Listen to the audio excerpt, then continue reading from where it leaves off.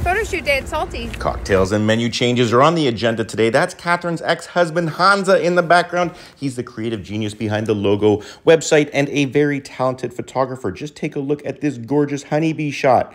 Wow. New salad alert, baby gem, guanciale, and fried capers. It is tight as a tiger. We had to make some changes to our world-famous lox and put the capers in the cream cheese. That way they're not flying all over the table when you take a bite. You know what I'm talking about.